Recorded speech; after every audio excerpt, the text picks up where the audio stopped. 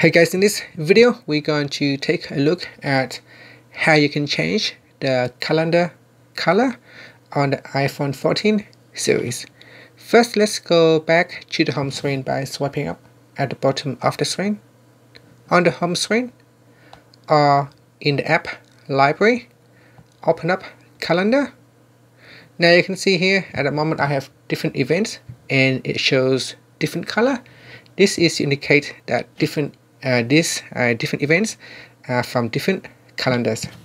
Now, to change the calendar color, what you want to do is at the bottom tap on calendars, and in here go to the calendar that you want to change the color. And let's say I'm going to change the color of the home calendar in iCloud. Next, tap on the I button or the information button. And in here, go down to the color section and tap on custom or choose your own color.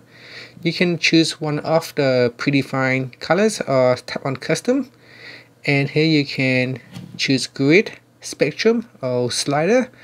In here, spectrum, you can go and select a color. So just drag on the pointer and select a color that you want to use. Here is a preview of the color that you have selected. And then you can tap on the add button to create a new color preset, and then tap on the close button, and you can see this is the new color now we have added, and then tap on back. So for this particular calendar we have now set it to cyan or blue, and then tap on done to save the changes, and that's it. Now if you tap on done, you can see that the exercise event has now changed from the red color to a blue color, and that is how you can change the calendar color on the iPhone 14 series. Thank you for watching this video.